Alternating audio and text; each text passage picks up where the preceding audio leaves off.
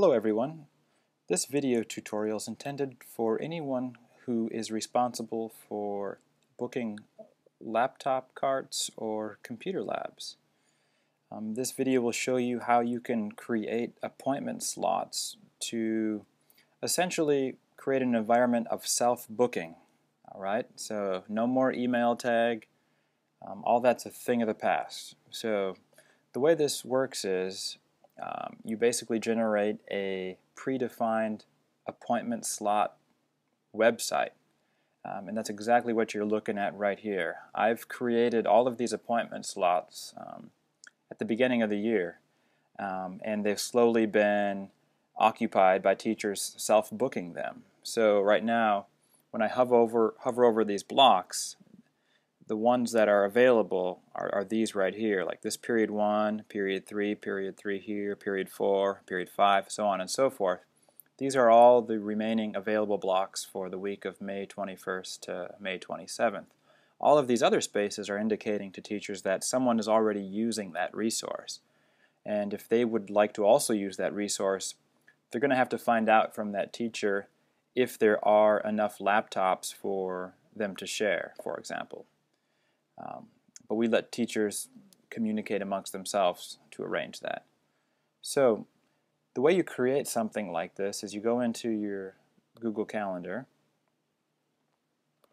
and the first thing you're going to want to do is create a calendar for each resource that you want to be able to book. So whether it be a lab or a laptop cart. So I'm going to go ahead and create a new calendar here called Laptop Cart X. Okay. Now I'm going to go ahead and click Create, and I should see it here in my list of calendars. Great. Now, to make this a little bit easier to see, I'm going to display only this calendar, and I'm going to begin making my appointment slots. So, being sure that I'm in the right time zone, I'm going to begin making my appointment slots for period 1. So I'm going to go ahead and click between 8:30 and 9:30. In Laptop Cart X, I'm going to go ahead and click on Appointment Slots. Now, I have the option of having it automatically build in slots of 30 minutes for me, but since the periods in our school anyway they're not necessarily all the same length, and there's like the 5 minutes between classes, I prefer to create them individually. So I'm going to go up here as Offer as a single appointment slot. I'm going to call it period 1. And now I'm going to edit the details to enable the repeat function, because I don't want to do this for every day of the year. So if I go to Edit Details, I can click on Repeat. And I'm just going to go up here and select the Monday through Friday option.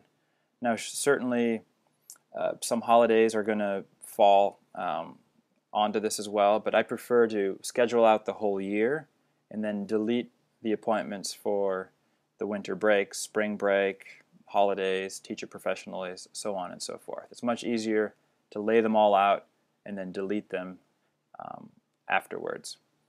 So then once I'm happy with my repeat schedule, I can decide when it will end, and the logical stopping point is the end of the year. So I'll say, for example, this is going to be June 9th. I click Done, and now I'm going to go ahead and look at that appointment slot calendar. So here we are under Laptop Cart X.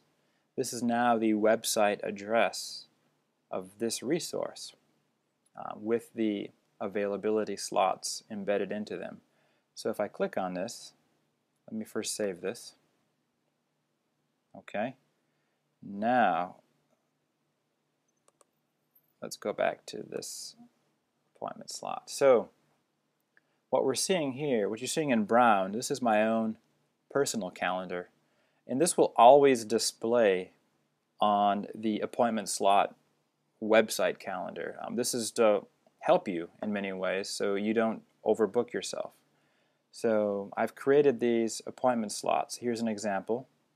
There's period 1. So notice period 1 all the way through June 9th has been established. Now I would go ahead and do this for periods 2, 3, 4, 5, and 6, but I'm not going to do it in this tutorial. So from a teacher's point of view, when they land on a page like this, the only work they have to do is to know what period they want to use that resource, and they have to be able to click on that time slot. And then of course they can go ahead and say how many computers they're using. And then they can click Save. And notice it's not only removed it from the clickable availability, but it's actually added it on my own personal calendar. And if I were to open up my email right now, we would see that I have an email from this appointment slot calendar saying that I have a booking May 3rd during period 1. Now, in order to avoid mass chaos, there's something else you need to do to that calendar, which you can't do from the get-go. You need to go into the settings. So I'm going to go back to my calendar, go into settings, and I want to go to my laptop cart X. Now notice here under the time zone, which again is very important to be in the right time zone, otherwise you might be booking appointments at all hours of the night. So under the time zone you have the auto accept invitations. So I've elected to set this up to auto accept invitations that do not conflict. Now what this means is that I can be hands-free. I no longer have to manage this, and that no two teachers can book the same resource at the same time. We have had a few cases where there appears to have been a couple of double bookings, but it's rare. It's very rare that that happens. So once you've selected that, auto accept invitations that do not conflict, you can save that modification, and now availability will disappear as those slots are booked. So this is just one way you can save yourself time booking spaces and empowering teachers to really kind of manage and take some responsibility for the school's resources and computers and so on and so forth. So I hope you found this tutorial helpful, but the best thing you can do is just create that link to that appointment calendar and put it in a very prominent place that teachers can find, and I think you'll have yourself lots of happy staff and teachers knowing that they can get confirmation on spaces that they would like to use immediately. So that's it. That's appointment slots. Thanks for watching.